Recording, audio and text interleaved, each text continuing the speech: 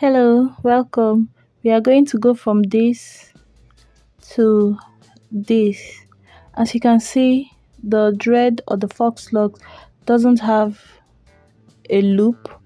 So I am going to show you how I attached it to her hair. It has no knots. It is painless. It looks as realistic as it can get actually.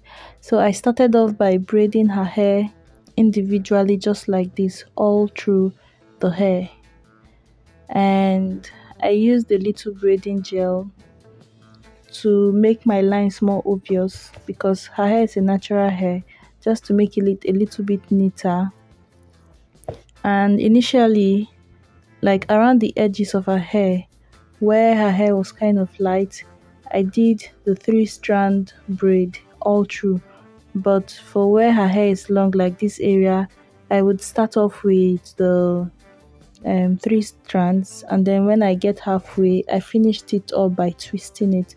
This is just to make it easier to lose, but I didn't twist it all the way because the hair would have swollen up, kind of like 2-strand twist. It's going to puff up, and I didn't want that.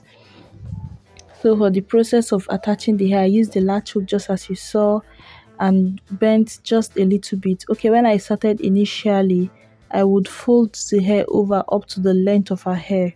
I did that in a couple of pieces at the back, but I found out that it made the hair kind of thick at the end, like just fuller and thicker. I didn't want that. I wanted it to look as even as possible all through the hair. So I decided to just fold it a little bit to support it not to slide off, and then sew it. So this is the way I sew on the hair, where I have a piece folded over, so I have 2 layers covering her hair, is different from the way I folded it when I ran out of the shorter piece and was now using just one piece of the locks or the dread to cover her hair.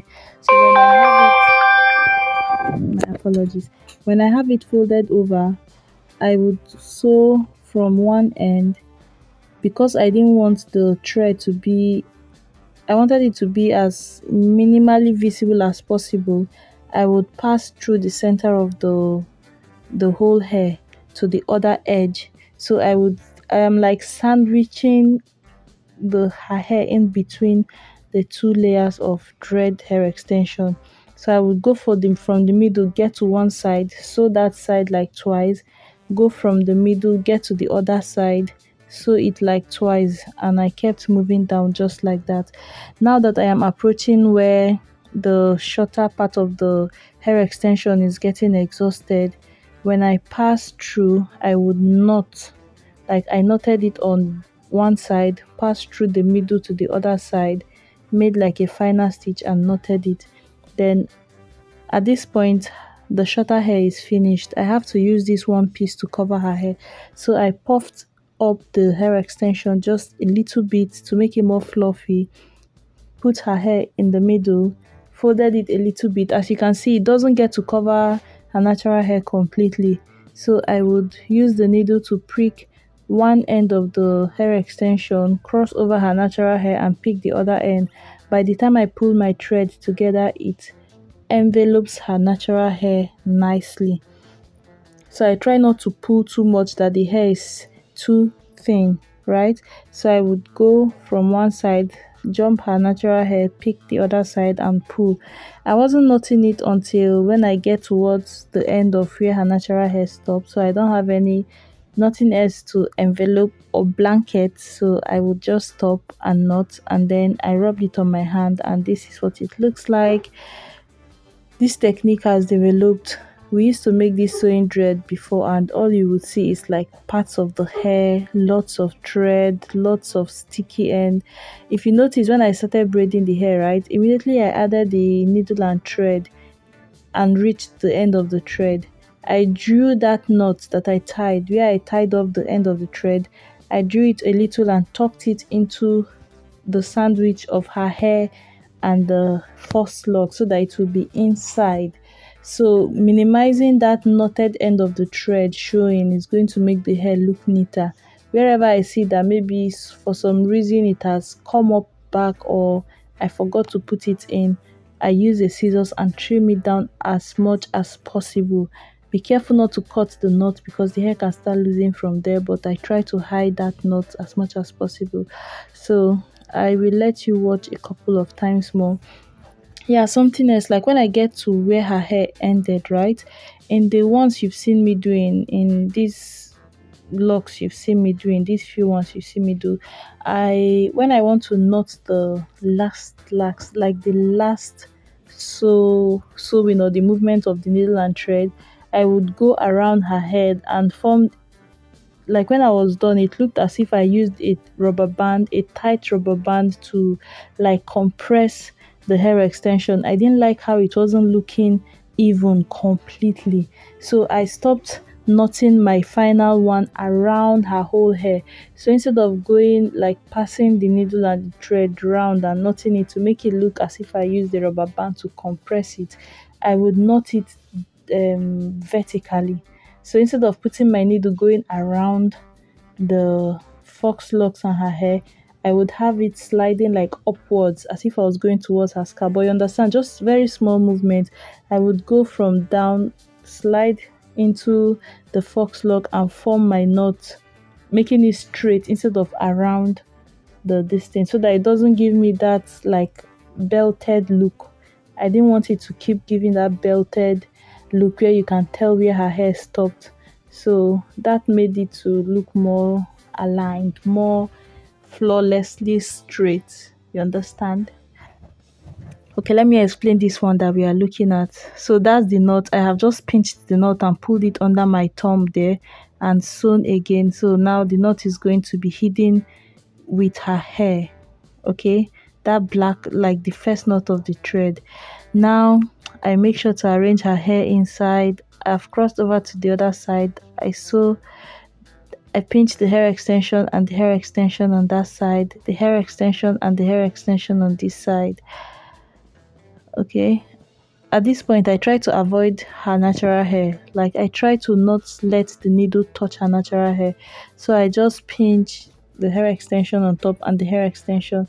It's just like performing surgery, like I get the skin from the bottom and the skin from the top and sew it without going through the intestines of the hair.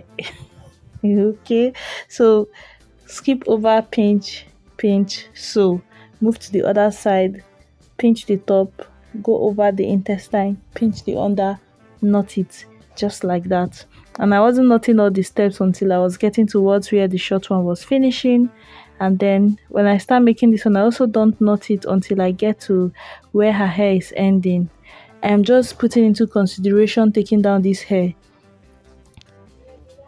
I know people carry this hair for up to 6 months where I stay. Yes, they just wash it and keep carrying it. And when your hair starts getting, look at that belted look I was complaining about. Can you see how that place is kind of skinny? You can tell I knotted it up there. I didn't like it. I stopped making it like that. But that was towards the front shot. Just little change. I liked it better that way. So you will just wash the hair and keep wearing it. And then when it starts getting old, there is this video Adana Madweke made where she revamped her, like to make your old box braid look fresh again. You know, when you use a latch hook, a crochet pin to like pass the hair through your underneath where the braid started on your scalp and pull it up, you pass it again, pull it up, pass it again until it becomes tight, right? So this is where it's going to be very, very, very useful, because that way you can just keep refreshing the bottom of the braid to make it look, to make it look newer or to make it look tighter at the scalp. And it's dread, so it's going to look more like dread. And I feel as if someone can even transition into making natural dread from this. Some people wear this thing so long that at the time they are taking it down, their hair has grown so much, so it's nice. I then finished the hair following the same procedure. Everything was still the same until I was done. So I'm just trying to fix her edges a little bit, and then we are going to proceed to cut the hair. She doesn't want it this long. It is long. It is long, but it's not appropriate for her job, so we had to cut it to like brass strap length. I feel as if, like, at the bottom of my heart, I feel as if I cut this hair like 1 inch too short, or less than an inch too short. Like I would have just gone like a little, just a little bit longer, like 1 inch longer. I didn't say anything, of course. I shut up my mouth and I just finished the hair.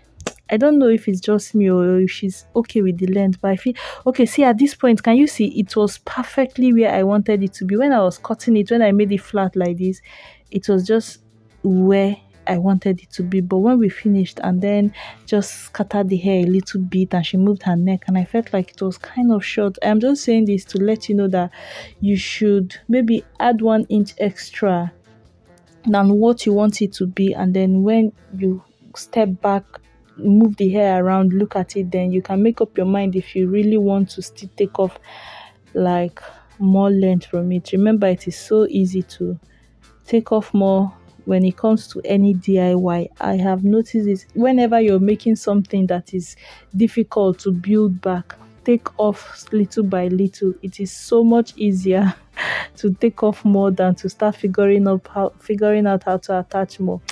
At this point, we are just trying to play around and see some very quick, easy styles she can make and zoom out of the house and how it's going to look on her face. So we are just checking where each pattern looks, what it looks like, how suitable. I was showing her how when you have long hair, you don't need hair ties to tie your hair. You just use one of them, and that is nice.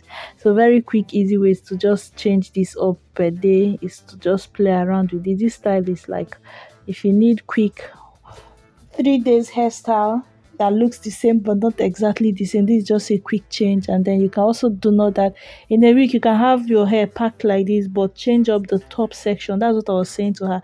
Change up the top sections for it to look different. And why I liked this, look at the way I tied it, right? It's not going anywhere. It felt so firm. It's not like regular braiding hair box braid that might just unravel off or sleek out. This one, once you pack it, it stays there. And we were able to, you know who we were talking about at this point? You know, if you've watched, I don't know if it's Sister or Sister Love, that Tyra Perry's movie about some black friends, some like four ladies that are friends, the banker girl, right? She's always styling beautiful styles. So when I packed her hair to the side, I was like, oh my god, this looks familiar. I know someone that rocks her hair like this. I can't think of it. She was like, oh, it's the banker in Is it Sister or Sister Love or Sister something? I was like, yes, that's her. That lady is an inspiration for styles. Thanks for watching. Bye.